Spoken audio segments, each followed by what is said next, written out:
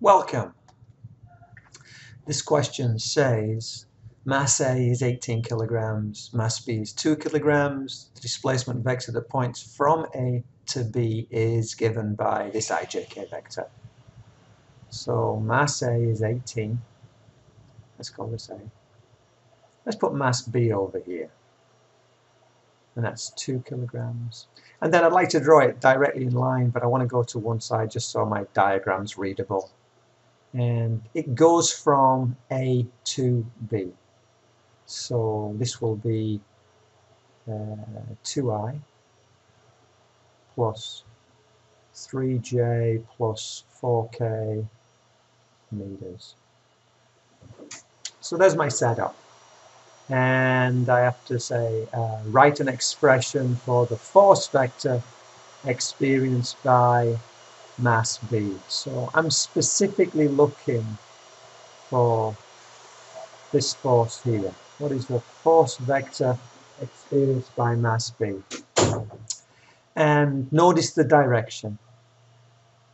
It goes from B towards A because that's the way, gravitational forces work. Well, I need a principal equation on this, and the principal equation is when the force of gravity is expressed as a vector, then it is equal to big G times m1 times m2 over r squared. That's the magnitude of it. But this is a vector, so I also need a direction.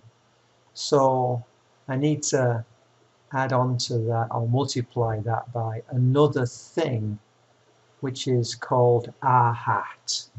This is a unit vector which points in the appropriate direction. So the red bit is the magnitude, that tells you how long this arrow is, and the green bit is the unit vector, which tells you which direction this arrow points in.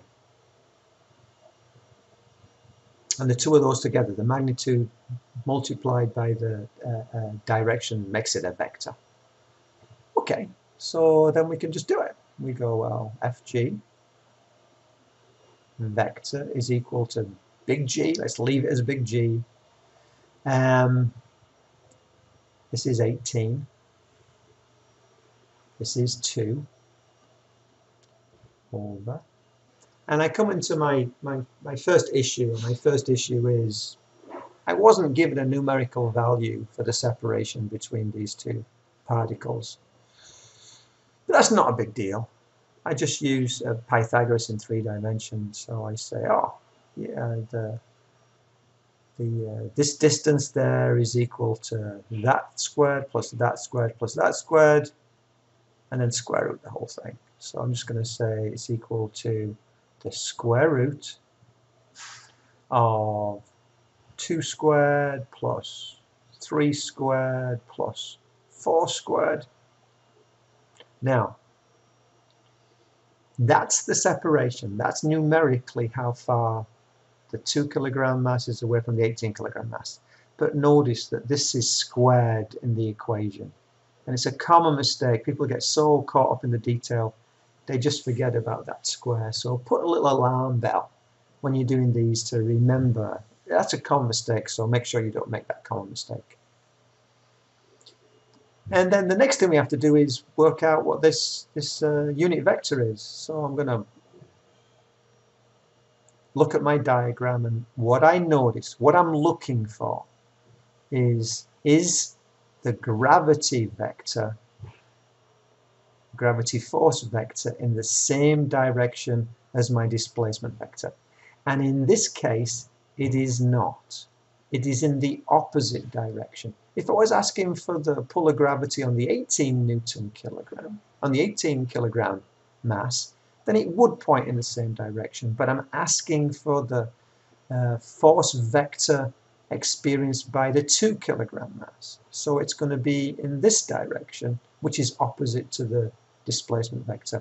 So the way I get a unit vector is I find a vector and divide it by its own magnitude. The vector which goes from 2 to 18 is not plus 2 but minus 2i.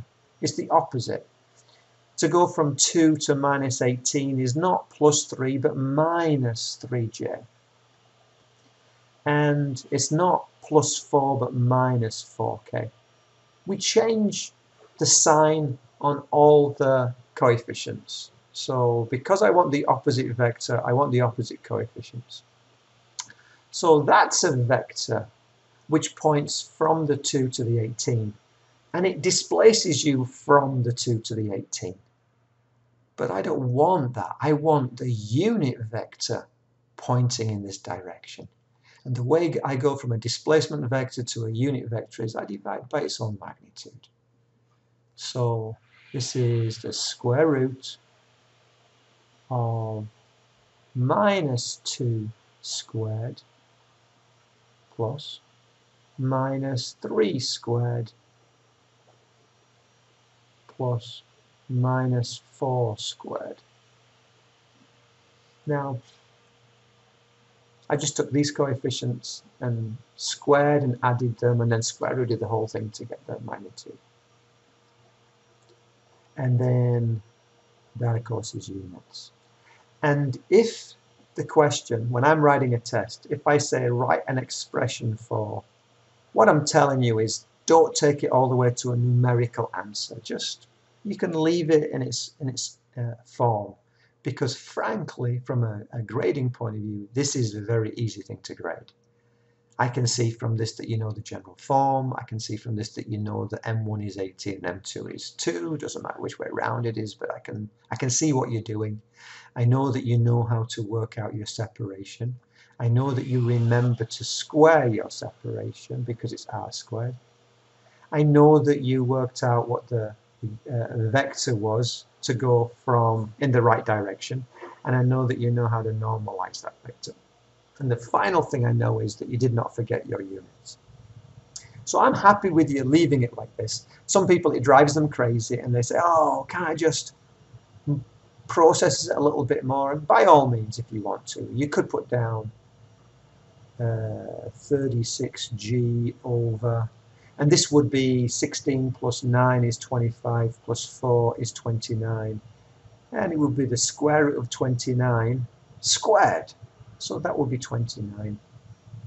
And then here I would have minus 2i minus 3j minus 4k. And if I look at these, well, minus 2 squared is still 4.